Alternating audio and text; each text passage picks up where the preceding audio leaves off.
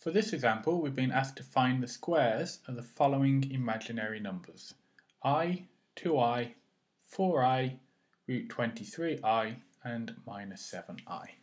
So starting with I squared is minus 1. That's by definition.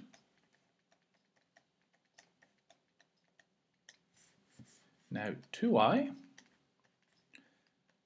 squared means we have 2 squared and I squared.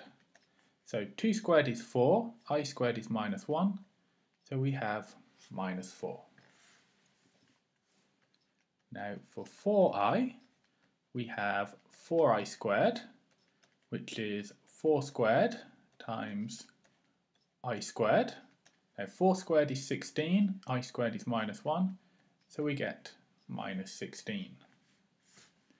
We have root 23 times I, so root 23 times I all squared is root 23 squared times I squared. Now root 23 squared is just 23 and I squared is minus 1, so I get minus 23.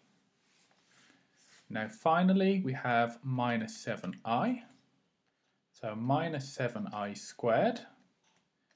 We have minus 7 squared and we have I squared.